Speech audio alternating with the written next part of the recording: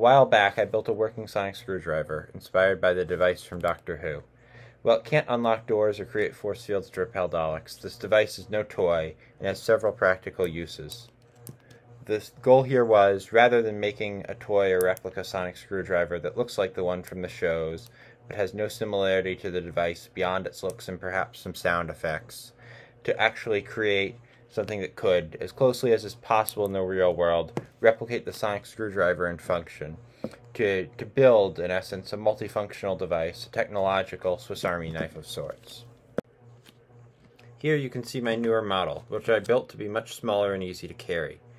It's turned on and off with a single switch, and has 2 buttons to control it.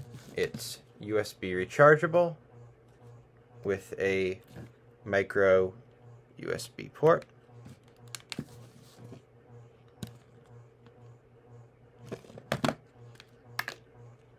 It is also capable of charging my phone. As I use the buttons to cycle through the menus, you can see a light, multicolored lights, a laser, a significantly brighter light, a strobe, this blinking light, which is in fact a battery indicator, and finally it has the ability to turn off TVs. Theoretically, this should be able to turn off any TV. That said, it is a bit of a crapshoot whether or not it will actually succeed.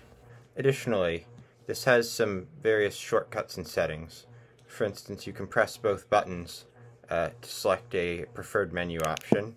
Here I have this set to the battery level indicator, though that can be changed.